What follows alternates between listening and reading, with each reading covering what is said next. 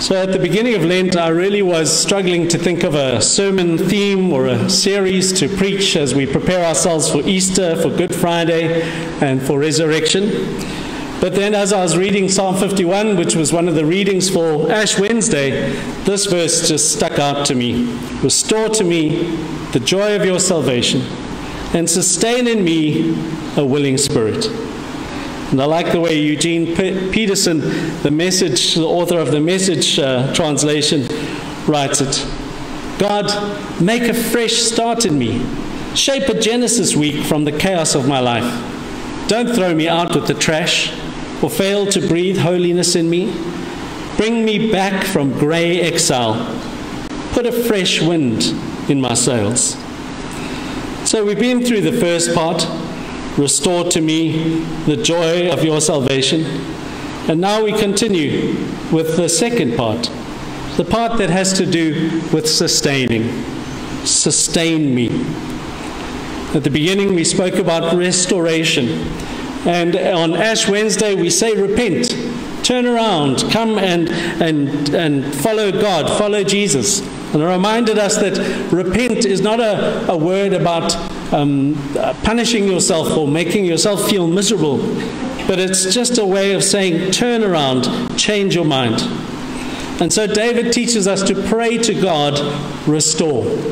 It's a way of saying to God, turn me around, I need your help. And so it's the image of a restoration mechanic or somebody who's taken an old something that's all beaten up and fixing it up. And that's what we're asking God to do, to restore us. It's a reminder of some of the steps of the 12 steps of the AA movement, who say in secular kind of language that they came to believe that a power greater than ourselves could restore us to sanity. And we made a decision to turn our will and our lives over to the care of God as we understood Him. We're able to present to you here the power of God in the Holy Spirit. We're able to present to you here an understanding of God as Jesus Christ, who died on the cross, who identified with our sins and rose again so that He could lift us up in all of our brokenness, understanding all of our brokenness and giving us new life. The second point of David's prayer seems unlikely. Restore to me joy. I want joy. But then we hear Jesus, the way He speaks about blessedness, or in the Good News translation, happiness. Happy are you who are poor, for yours is the kingdom of God. All of these unlikely words about what it means to be blessed remind us that the kind of joy that God offers us is an eternal and lasting and meaningful kind of joy. Not the joy that you get from a new bicycle, which is, Heather sometimes has to call me in because I sit there looking at my bicycle. It's somebody else's old bicycle, but I do just sit there looking at the big wheels and thinking about where they're going to go. It does make me happy, but that happiness won't last. The joy that lasts is the joy of doing what God requires. It's food that lasts forever. And so we share in God's blessedness, God's flourishing, God's shalom, which He has prepared for us. And we're able to have hope. To have hope, one South American theologian said, is to hear the music of God's future. But to have faith is to dance to it. And so the salvation story is what David plants himself in, saying, I'm working towards God's purpose in the world, and this gives me great joy, and I want the joy of your salvation, O Lord. And then he goes on to speak about what he will be doing with the joy of that salvation. He says, then I will teach transgressors your ways, and sinners will return to you. When we read that out of context, we think, oh, I'm going to go and teach those sinners a thing or two. And you know how we are. We go past the pub late at night and we judge everybody there because we're not there. We judge the people next door who are having a big party and making a lot of noise. They're not here today, are they? No, they're not here. Just in case they wanted to hear. We judge people and we think those are the sinners. But David's prayer is saying, I'm a sinner. I'm a sinner, and I'm going to go and teach others about the mess I've made of my life, and I'm going to help them to get out of the mess that they're in. David continues to say that he's going to present an acceptable sacrifice to God. a broken spirit, a broken and contrite heart. Amadini katiko ongumoya uapukileo, inclisio e apukileo, nekobokileo, akui kudela tiko. As we say at the beginning of our 11 o'clock service, when we can have that again in isiXhosa. So now he goes on to say, sustain in me a willing spirit. But look at this. We've got two pictures. We've got the picture of a willing spirit in verse 12 and a broken spirit in verse 17. I like this picture, and those who can't see it out in the parking lot, it's a picture of somebody who's made a sculpture of a hand holding up a bent branch of a tree. It's a reminder that in our brokenness we have the support that we need, and that support, that true support, comes from God. It is only when we are broken that we are able to truly surrender to God's power to lift us up and hold us up and help us to be the people we are created to be. David has lost sight of the fact that in life you need to live in relationship. You need to live in relationship with humans, and that's what's been awful about this pandemic, is we've been separated from our friends and those who comfort us. But you need relationship with God. One of my favorite parts of Scripture is that God paraded the animals before Adam to see what he would name them. And I think Adam must have been Afrikaans, because he said, "Dat lyk soos 'n kameelperd," and things that make sense. Not giraffe, that doesn't make any sense. We are made for companionship, but the greatest companionship that we are created for is the companionship of God. He puts his hand in there to lift us up and sustain us. When you bring your children to be baptized, we ask the congregation and we ask you, will you take care of them in body, mind, and soul? And we're very good at looking after our children in body. A sign of a fever and we're off to the emergency room. A sign of not eating your vegetables and we're ready to squish them and squash them into mincemeat and pancakes to make them eat them. As far as mind goes, we're always looking for the best school to send our kids to. And I'm amazed that the private schools a friend of mine's going to be the chaplain at one of the fancy private schools. And I reckon if you just put that money away every year, you could let them retire at the end of high school, and then they could live large for the rest of their lives. But anyways, we look after our body and our mind, but our soul part of our body tends to stay pretty quiet. It doesn't demand like our body, which wants food, or our mind, which wants its curiosity satisfied. Your body has a language that it speaks. It likes chocolate. It likes ice cream. It might even like exercise. It likes hugs. Your mind likes gossip about Harry and Meghan. Likes action movies and murder mysteries, and if you're into maths, it likes Sudoku, whatever that is.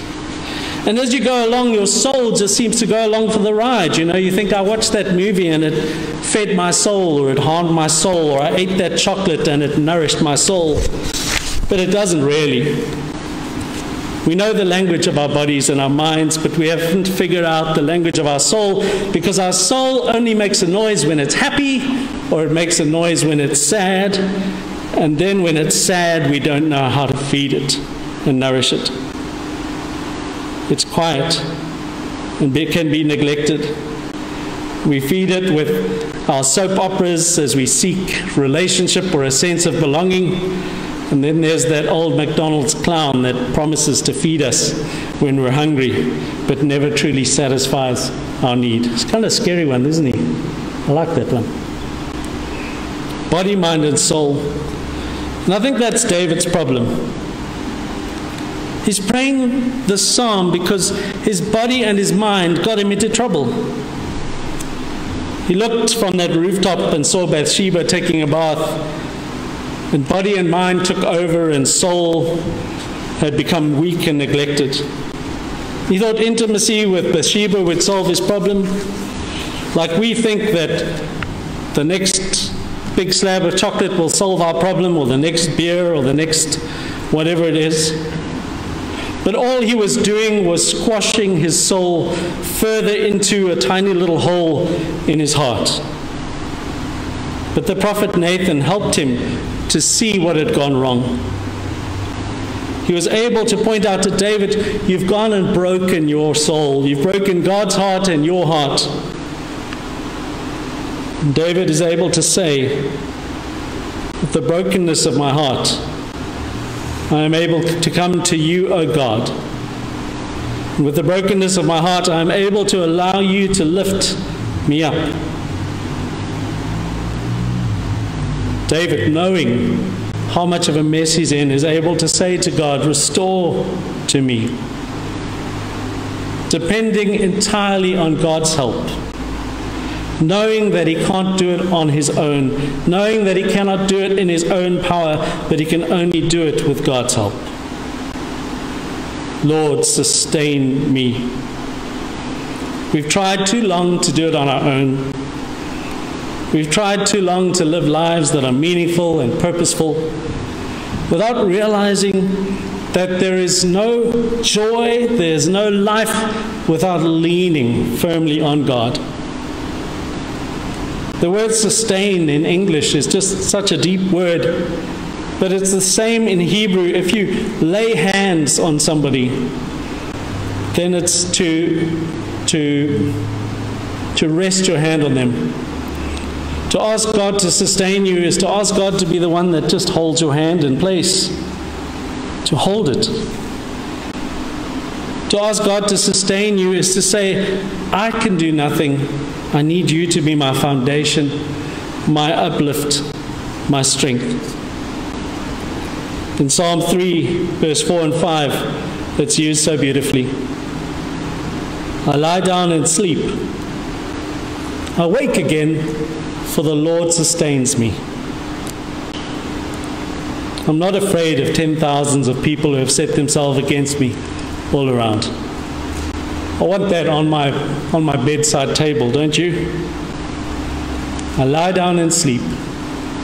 I wake again, for the Lord sustains me. Every time you go to sleep, remind yourself that you can do nothing. Nothing but rest. Nothing but sleep, while God holds you in life. In Psalm 55, verse 22, cast your burden on the Lord, and he will sustain you.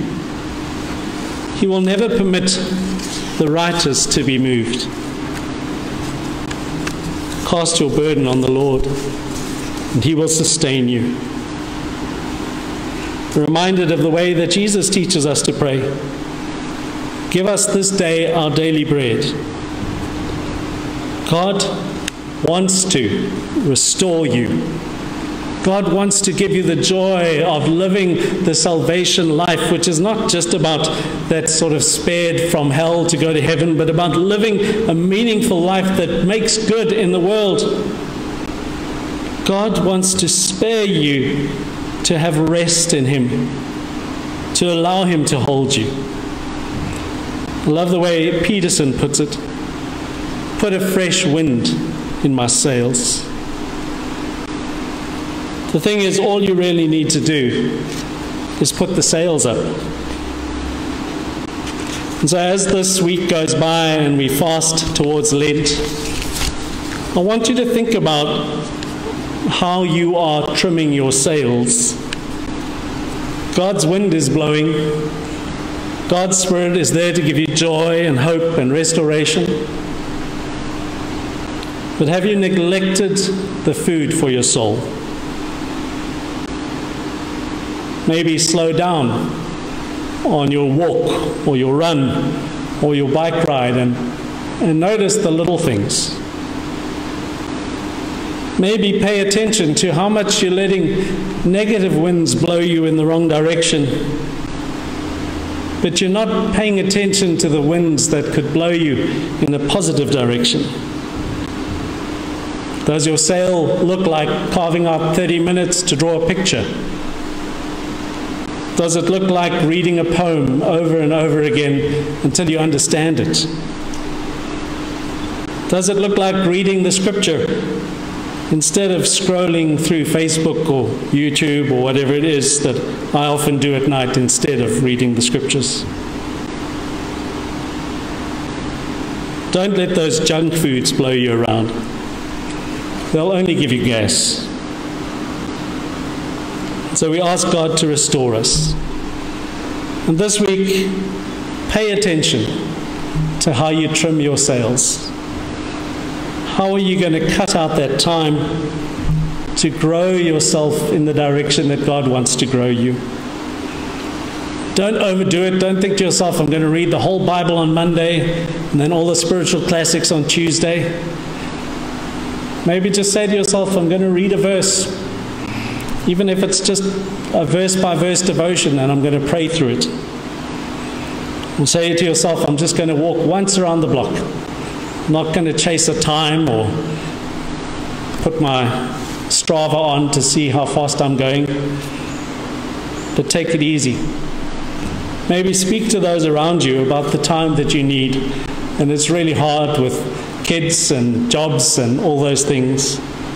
But find that space to trim your sails, because if you are filled with joy from God, if you are filled with a sustained and willing spirit, you will be the best version of yourself that you can be with God's help.